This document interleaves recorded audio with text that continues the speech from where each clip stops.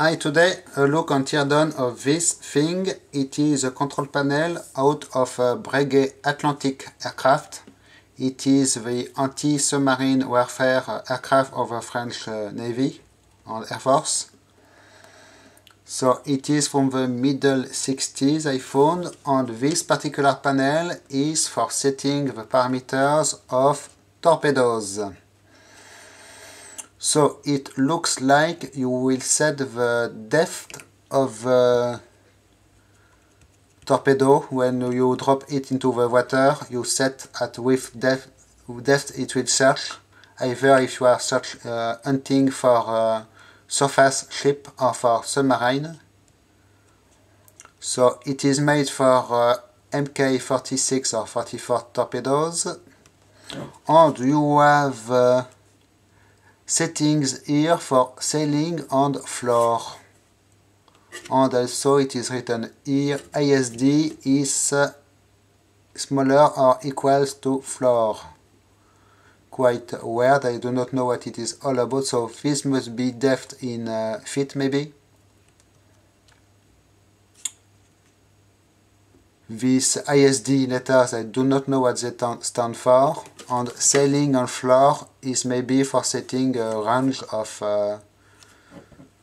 search in depth.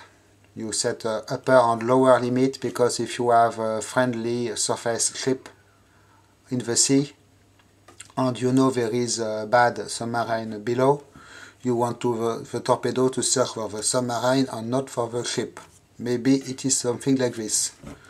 We have button power here, and here you have something else for L4. I do not know what it is. Maybe it is for a sonobuoy.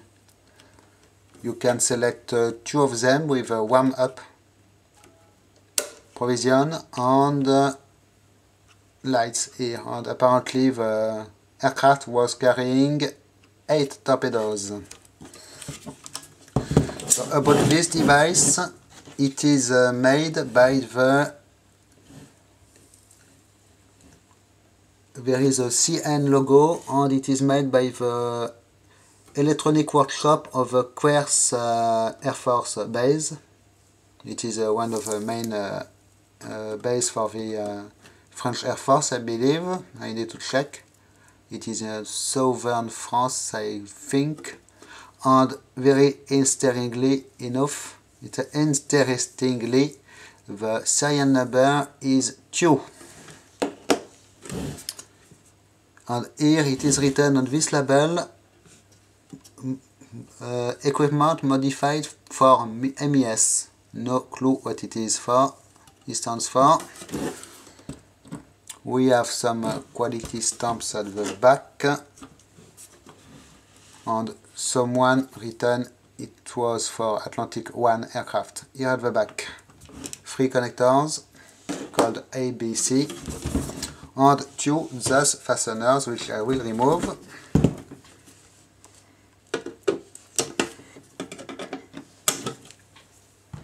To reveal the contents.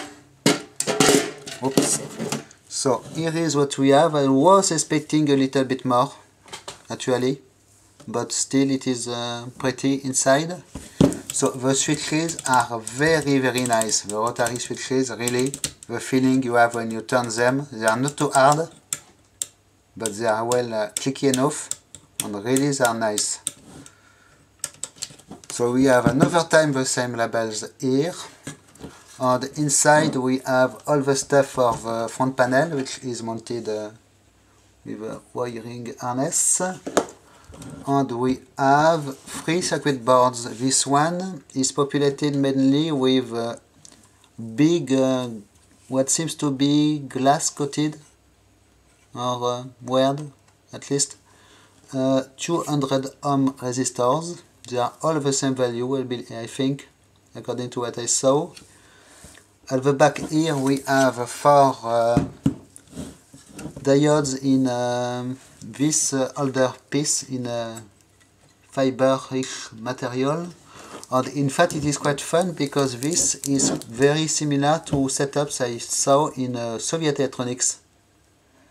Either the shape of the diodes or this piece with holes inside. It is quite amazing. So there is nothing else on this PCB, but here we have two more or less similar PCBs with quite big resistors here with military quality stamp here in the as you can see. And the legs were bent over probably to dissipate some heat. There is at the back there a big relay and a date code of January 1964. Some transistors, 2N338 it seems. Here is the other side of the relay.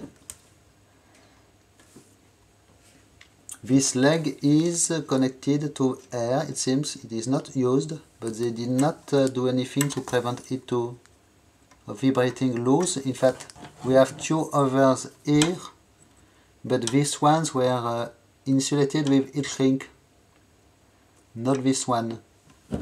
And here you have a little schematic for the relay, two more of the diodes in metal cans, one more transistor. On the other PCB, which we can see from this opening, is, yes, actually it is the same PCB. So a transistor made by Raytheon 329A, so very old school transistors.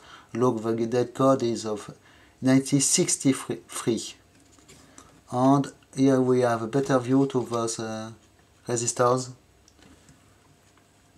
The other transistor here is branded Sesco, and we have nice diode logo on the diode showing the direction of use. Beefy screws to keep the thing in place.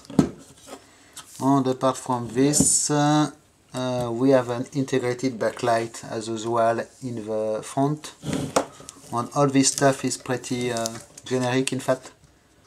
But all the parts I see so far are seem to be French made, except for the Raytheon transistor maybe. So we have always the same kind of little bulbs made by Astara, 28 volts. So yes, sounds like a French brand name. The little lights here are made by ECE, I believe.